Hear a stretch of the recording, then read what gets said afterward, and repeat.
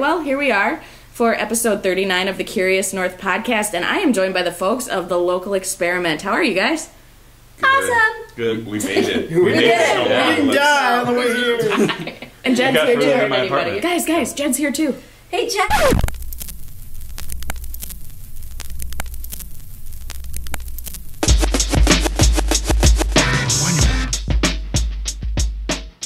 This is Chelsea Jean at the Local Experiment, and I am here with Curious North, where they just interviewed Mamoa and my peeps in the back, who you can't see. And now I'm going to turn the table, and I want to ask a little bit about them and what they're all about. So please introduce yourselves. Well, my name is Haley Anderson. I'm the director and host at Curious North. I'm Jed Johnson. I am content manager, write, edit, and strategize for Curious North. And what is Curious North? Curious North is the blog and podcast that seizes Minnesota by the culture. So basically what we do is explore our surroundings, much like you folks at the Local Experiment, and come up with stories about the people that are making our local culture happen. And because this is an experiment, you are now on my show, could I get you guys to come over here and let me interview you? Because I feel like you're so far away. Yeah, absolutely. No, it's good. I like it. I like the way you stroke my couch.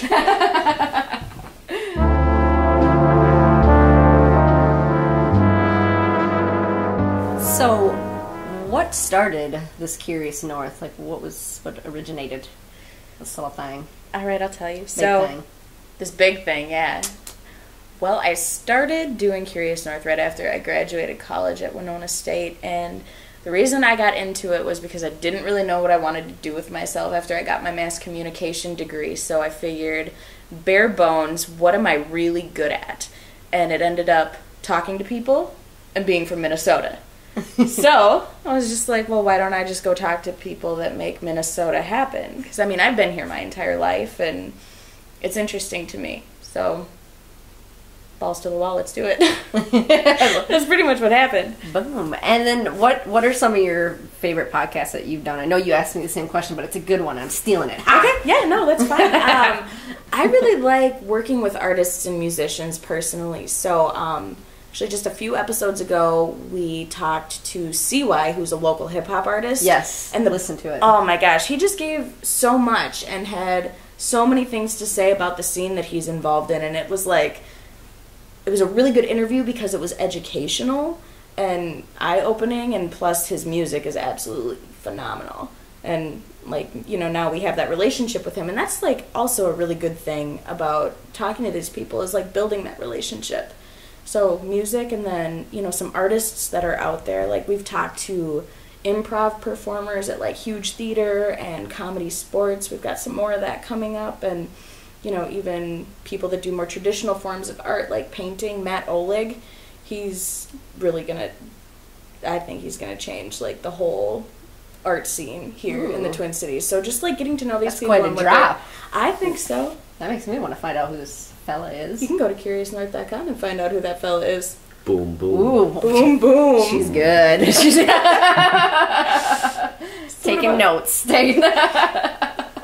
So what about you, Jed? Why'd you want to get involved with me and my Curious North? Yeah, look at I love it. You just host this thing, and I'm going to sit here and look cute like always. Well, yeah, do it. I don't know. I've been writing for years, and I guess I've been out of it for too long. And what I learned about what I'm good at is, I've had a corporate job for a while, and I don't know. It's weird. It felt like I was developing skills that I liked, that I felt like I could take more advantage of, and I needed to find something that merged those two, that acted as kind of an artistic outlet and also something that could really build and change things around the area or bring voice to people that just couldn't get theirs out there.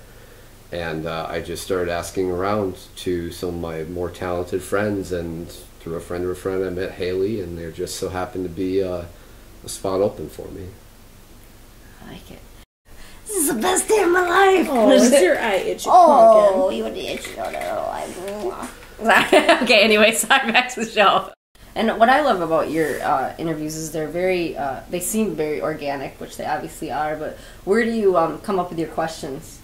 Well, I mean, we always have to do a little bit of background research on the people that we want to talk to, but typically it's just, you know, my own random curiosity. Like, part of the name of Curious North is because, like, that's, I think, one of my biggest personality traits is I just want to know. So even, you know, throughout the course of the conversation, if somebody is talking about something that I'm unfamiliar with, I'm like, tell me more about that. I don't know what that is, and I'm sure there's a lot of people out there that don't know what it is either, so let's talk. Just, I mean, really, the conversations go where they will, but if I feel like typically a person might not give me as much from my research, then I actually have to sit down and focus my questions onto the subject matter that maybe they've already talked about or hasn't been hit on yet.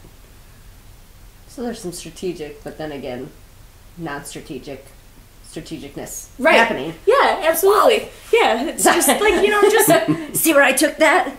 Did you Setting your stay with me feelers on that? I did. I like you. I followed you around.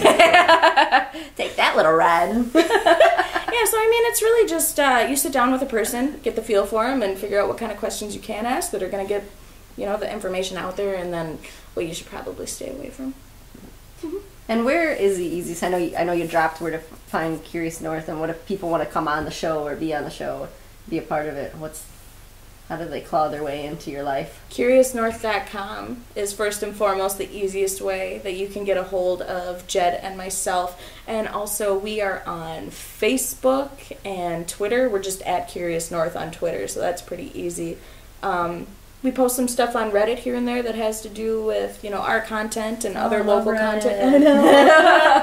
It's the best. So, yeah, I mean, we're starting to break our way all over the internet, and it's working out for us all right.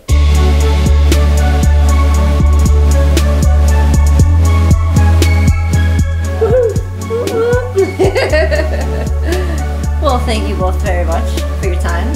Yeah, thank you. Thank and you. for giving us your time. Absolutely. I can't wait to post your episode. I can't either. It's going to be weird. In the best way. In the best way. The best kind of weird. So, toodles. So I'm here with Matt Kowalski.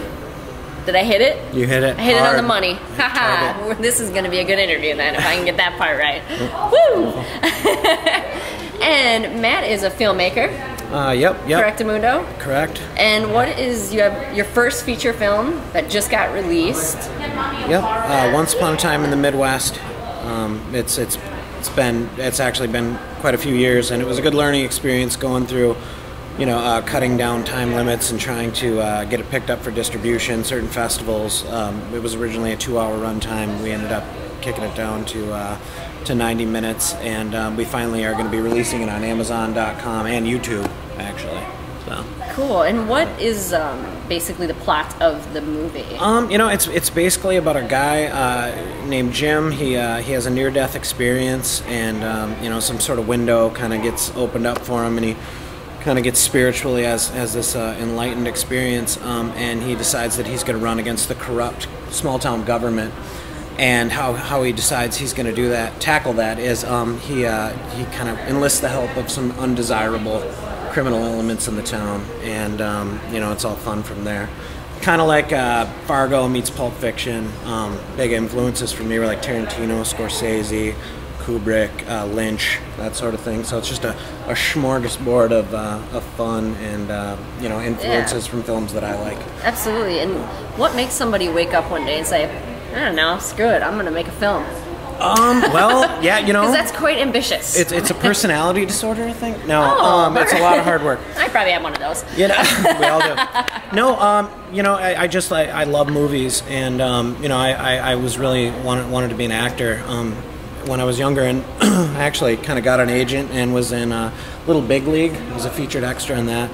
And then, did some auditions like for Little Giants. I don't know if you guys remember that film, and Mighty Ducks and stuff. And then it fizzled out. But I always, loved film, and it turned into wanting to make films. Tarantino, like Pulp Fiction, that was a big one for me. Yeah, sure. it's my favorite film because it kind of changed the craft of how we see movies. Absolutely. Playing with the narratives and stuff like that. But. Yeah, at the end of the day, it was like I had a burning desire enough to where I was like, the hell with it, just shoot it. You gotta pull the trigger to take a shot. So Well, me and you chatted on the phone a little bit before this day here that we're at right now, and we were kind of talking about just like how the Midwest is kind of burning. There's something happening here. There's something great that's in the making. You know, there's a fuse. You know, and I think, you know, 100 years ago, you know, a guy could pick up a pen and just write the next great American novel. And now we're finding with, you know, equipment getting cheaper, whereas Hollywood movies are kind of focused more on, you know, sequels and superhero movies, which I'm guilty. I love Superman. I buy tickets to it. But, you know, I think they've kind of stepped back from smaller, lower budget, character-driven, dialogue-driven movies. And I think in the Midwest we've got a shot to kind of take a bite of that apple and take it for ours, and you know, make a good film, starting with a great story.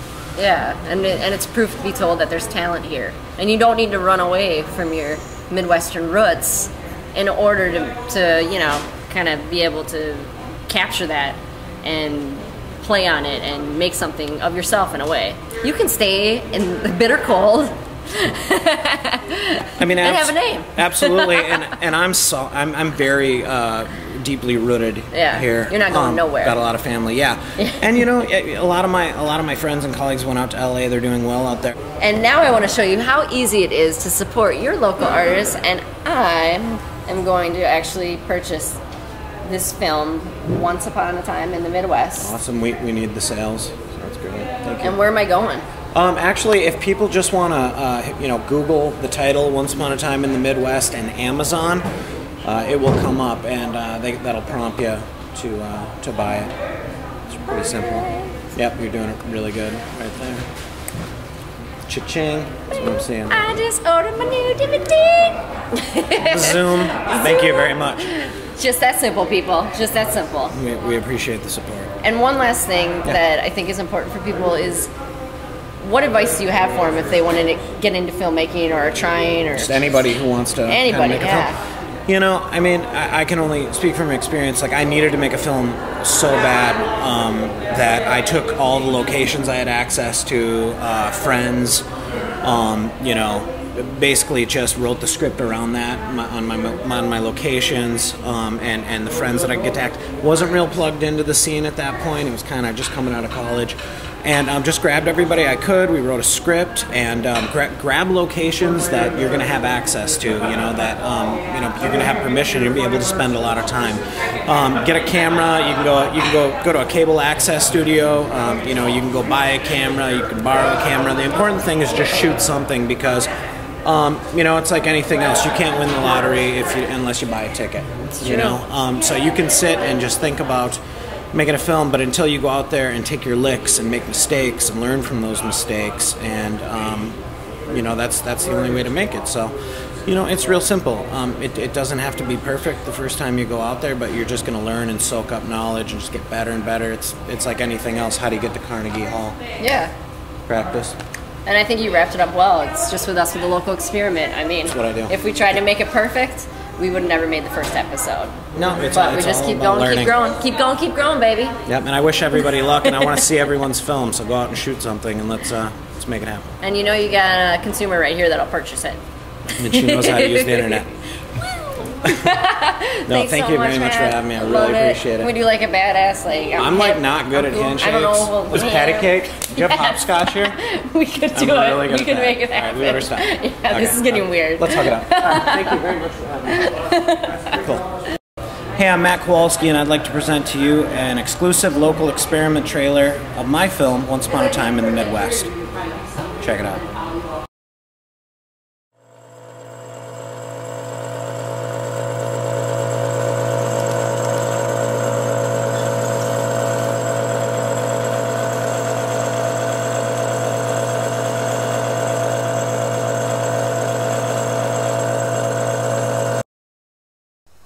The whole damn town's about to give up on you, Jimmy. But let me ask you something. Why do you want this so bad? You can either be a small part of something big or a big part of something small. His name was Travis O'Keefe. He used to work for the Boulders a while back. Then he was made to walk away when they decided against taking him as partners. Personal vendettas, those are some serious liabilities, Wayne. That's 3 jobs in one day, and you're talking about broad daylight. You stick with the plan. We meet at the Bumpkins house for the drop. Hey, knock it off right now! Shut your fat, disgusting...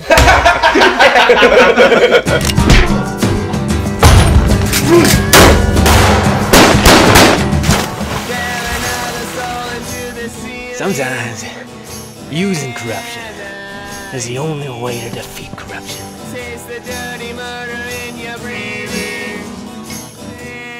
Come back into that town with me in office and your profitability's gonna flourish. He's made the decision to run his campaign on drug money. And he's going to turn your little town into the meth capital of the Midwest.